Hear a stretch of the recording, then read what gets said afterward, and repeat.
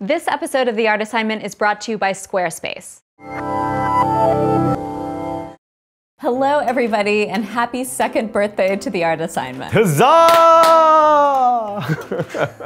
Happy birthday! Here's to season 3. Woohoo! So we're here today to talk about season 3 of The Art Assignment starting now. And you're gonna get about one new art assignment a month. So still awesome, wonderful, great artists coming your way with new challenges. But there will also be lots of other ways of looking at contemporary art. Videos about news, more videos that are like the case for Mark Rothko or Andy Warhol or Kanye. And we're also gonna be doing more art trip videos where we share with you the art we see and the food we eat when we're in different cities. I love those videos, Sam, because it's always like, look at all the amazing food I'm eating and the wonderful museums I'm visiting while you're home with our kids.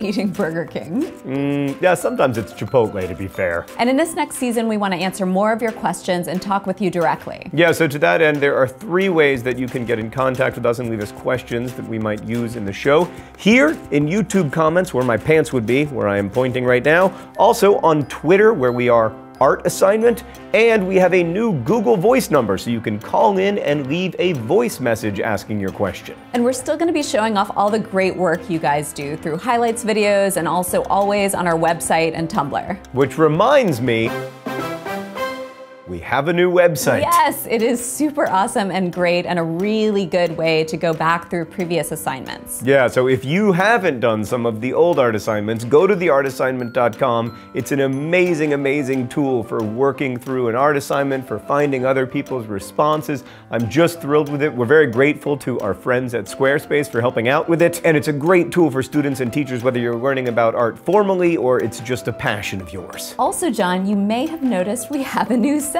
Yeah, I can't help but notice that this looks kind of like your bookshelves, but it actually isn't your bookshelves. It is created by the artist Nathaniel Russell, who recently did our fake flyer assignment, and it is brilliant. He took my bookcase as a point of departure to create this new one. So we've got Felix Gonzalez Torres' clocks, as mentioned in a previous art assignment video. We have Andy Warhol's Campbell's soup can. We've got the Aquavit from your office. We've got the Pussy Riot balaclava. And I love the book titles. I mean, Swedish things, Here Is How I Did It. Art Cleanse, Peace School, Video Days. Really, just like season 3, it's all the fun of the old stuff, plus lots of new stuff. And finally, we want to say thank you for continuing to make the art assignment possible, for responding to these assignments, for participating in the comments, and for talking with me and with John and with the art assignment community about art today.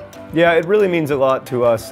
So many times, I mean, YouTube comments are a joke online, right? I mean, people assume when you talk about YouTube comments, you're talking about a horrible quality of discourse. And here, in the art assignment community, it's very, very different. And we feel lucky and grateful for that. And that is all down to you as people and as artists, the things that you are making and the way that you're able to talk about art without constant invective and screaming at each other. So thank you.